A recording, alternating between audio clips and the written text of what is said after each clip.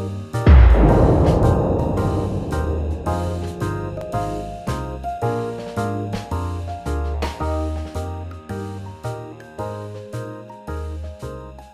y'all, welcome back to the internet.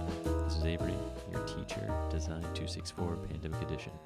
So this is our week 2 tutorial, and it all has to do with how to make things come alive in Photoshop and in pixelart.com. We're doing animated GIFs in either of those programs. You choose which one you want to use. I offer both. If pixel art is easier for you, go there. If you want to keep practicing your Photoshop skills, dope, let's play in that space. Okay, so let's start with Photoshop. So in Photoshop, you're going to do a small document. It's 64 pixels high by 64 pixels wide. And it's going to be composed of at least 3, but no more than 8 images. You can see mine. Right now, my animation that loops is 6 images. You can see that each image lasts on the screen for 0.1 seconds. In each frame here, so this is the timeline, which you open with Window, Timeline, just as a reminder. The timeline for the frame animation that is here, each frame corresponds with a layer. And you can see when I click on the frames which layer it corresponds with when it has the visible eye icon next to it, right? I renamed these for me so that I could understand it. I highly recommend you do that too. And you can also see that in each layer the background is visible. You can toggle that off if you want, but you would have to do it for each layer. Okay? So I also point this out too, that whenever you're editing a layer, after you have them, say you've already created all your frames and you want to edit a frame, you have to do it by the layer, and it's just easier to select the layer as opposed to hoping that, so right now 6 is visible, but I want to mess with 5. You see it'll go to the one that's visible. So just keep that in mind. I hit spacebar to play the animation, and I want to point down right here this little key stroke indicator that I have for y'all. So that is the spacebar sign. That is Command, obviously it'll highlight like that. Option/Alt is right there. Control is that, probably won't use it, and Shift is right there. So let's say if I did something like Command O to open, you would see it there. It's pretty brief, but you're in a video, so you can scrub back and forth to see whatever you need to see. So let's go over how to do this really quickly. I'm not going to do the whole baby, but I'll show you how to set up a frame animation in Photoshop. So spacebar to stop the animation, spacebar to start it, just so you know. Okay, Command in will open up a new document. We want it to be pixels for sure, right? 64, and then I hit tab to go to the height by 64, great. Tab resolution, you want to make sure it's 72, great. RGB color, lovely. Create, boom, here we go, really small. Remember our navigation for zooming in and out, which is Command, it'll say equals down there, but Command plus, if that helps you remember, and Command minus to zoom out. So zoom in, zoom out. First things first, let's just do this before we forget. We're going to create a new layer. This is where we're going to draw. Right now our background is white, and we have sort of an open layer, right? You know that gray and white grid just means it's see-through, right? It's transparent. That's great. We probably don't want a background, like say for my baby, for example. When I export this, I want the baby just to float over top of a background. If you think about the Popeye animation and the cells, the clear paper that they did the paintings on, we essentially want this to be clear paper when we import it to other things and layer it with other things in a collage technique. So just keep that in mind. So leave the background layer and leave your transparent layers that you're working on for right now. In order to visualize what we're about to create in each of these layers that will then translate into frames, it's good to see the grid system, the grid pixel system underneath. So to toggle that on, go to View, Show, Grid, which is Command apostrophe for a shortcut. And right now you can see it's a 1 pixel, so each of my squares is a pixel high by pixel wide. so that the entire composition area is 64 by 64. That's great. Yours probably will not look like that. So in order to set that up, Photoshop, Preferences, go to Guides, Grids, and Slices. And then right here where it says Grid, that's where you want to play. So you can make this any color you want, but I'm going to do light gray, and I kind of recommend that too. It's less obtrusive as you're creating your image. Pixel, this is important. Set it to 1 pixel. Set the subdivisions to 1. It might be default 0, but you just need 1. So you just want to see 1 pixel by 1 pixel. Each of those squares is 1 pixel by 1 pixel. You can hit OK. And now we're going to start drawing.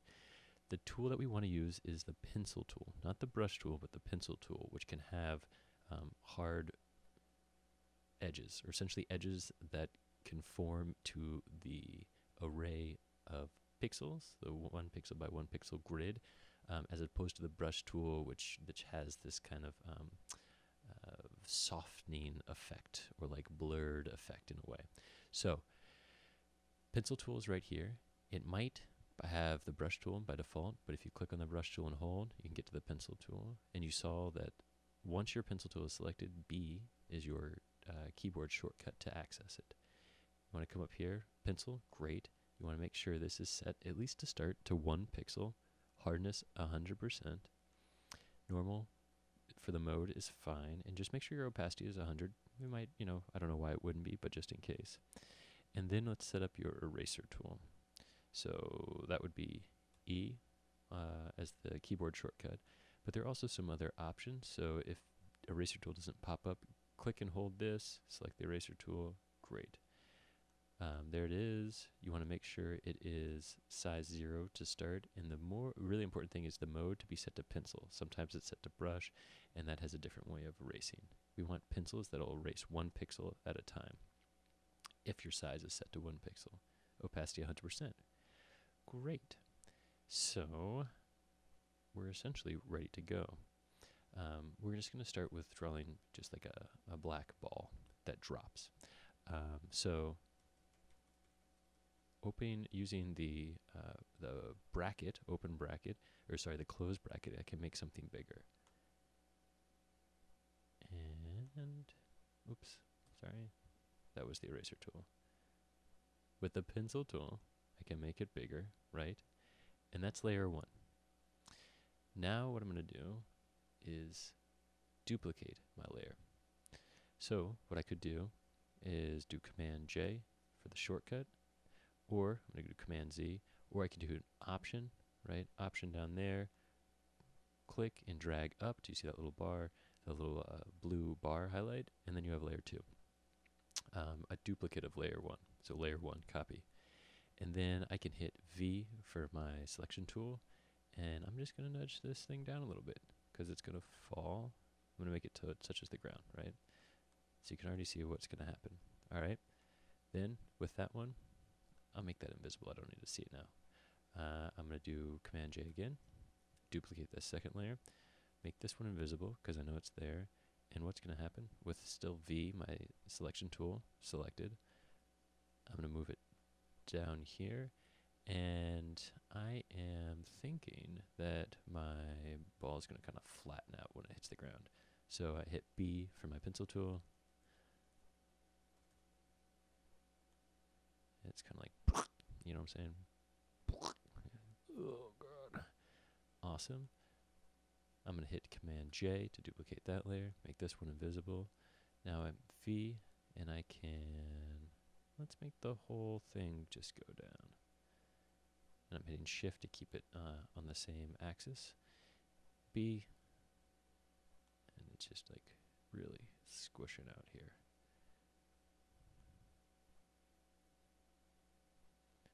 Great. Sort of crazy. Okay. And then what I'm going to do, so it's 1, 2, 3, 4. I'm just going to copy, essentially go in the reverse. This is a really rudimentary animation, but just to show you. So holding down Option, I'm going to click and drag this one above it. And then I come here, right? I'm going in reverse, but I have to build up on top of this layer. I'm going to click and drag layer 1 copy and put that above that. So now it'll go down, so middle, down, down, squish, and then build back up, and then this will come back to this layer 1. So now let's turn this into an animation. So you can go into all of these, toggle the visibility, edit them as you want, but let's look at how you turn this into a frame animation really quickly. So window, timeline, frame animation. If it doesn't say frame animation, click there. You want it to make sure it is frame animation. Then you select this box. Awesome. So you can see it's only showing the one that's visible. Click on this little hamburger thing right here, this little icon, and then make frames from layers. And you can see what happened, right? We picked up a rogue background layer. If you want to do, we can erase that. So I can hit erase, and it doesn't include it. So great, you're done with that. Now to animate these, select all of them. Click right here, this little down arrow.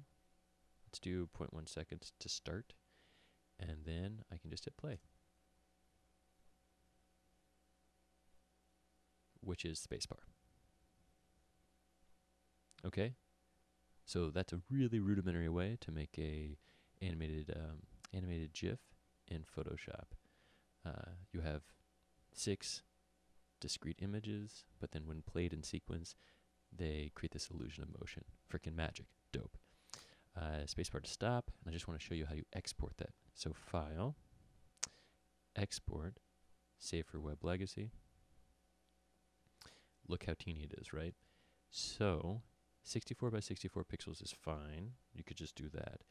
But if you want to make it bigger, say 500 pixels by 500 pixels, which isn't even that big, you want to definitely make sure you change it to nearest neighbor.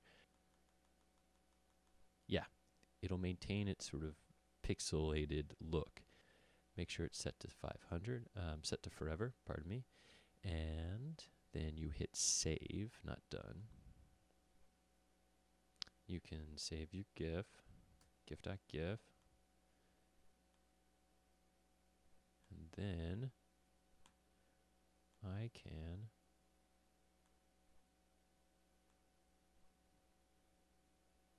pull it up right there. Subtle. That is awesome because it's the transparent background as a reminder, so that's why it looks like that. Okay, does that all make sense? Great. Let me look at pixel art with you really quick. Start drawing. So it's a very similar thing to Photoshop, except it's just designed to handle this type of raster image pixel art drawing. Yours will probably pop up automatically, but mine, I've used it before. So we want to make sure it's 64 by 64, right? New drawing. Clear the entire drawing. Okay. So the only thing here is you'll have ads pop up. But it's all the same stuff essentially going on in Photoshop, but it's just simplified for this online interface because it's just going to do one thing. So you have your brush tool. Let's see, that does not work. So you can't hit the brackets to make it bigger. You can draw. And then if you want to have it be bigger, tool, options, okay. And Command Z is not going to work, so you have to hit, Control Z. Gotcha, so the keyboard command would be Control Z, or you hit this undo button. So let's say I want to make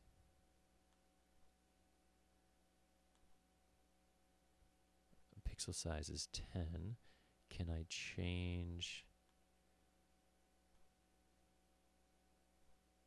the look of the brush so that it's a circle? No. Okay, so that's good to know when you all are doing this one. But let's still play with that same idea that we're doing before. Okay, so click. I have my 16 pixel by 16 pixel square on my 64 by 64 grid. To create a frame animation within pixel art, you add a frame. Okay? This is pretty cool because it has onion skinning. So onion skinning is applies a transparency, like a sort of 20% transparent ghost of your first frame in your second frame, so that you can see where you want to put your next object to create this sense of motion. So I want to go down, so I'll go here. Do you see what's happening? Add a frame, right? Going down. Add a frame.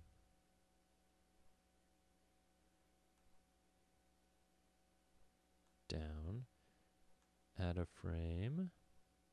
This one I'm just going to really simply just go back up. Get rid of that add. Add a frame. Back up.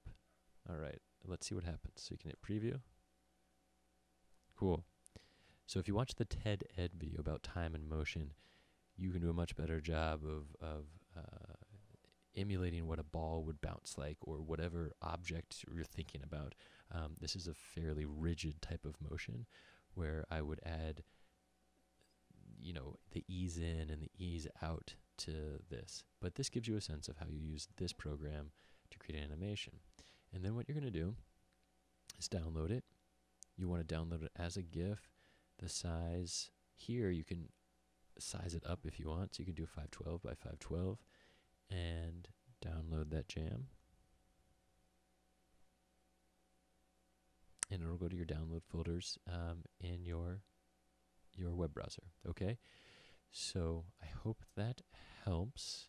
I'm going to share with you another tutorial that has more detail about making the animated pixel art. It's a person jumping up and down. So that might be really great to see too. But I just want to give you a quick overview of how you use these two different programs to make your animated sprite. Okay? Good luck, y'all. Email me with questions. Hang in there. You are my heroes. Peace out. Talk to you next time.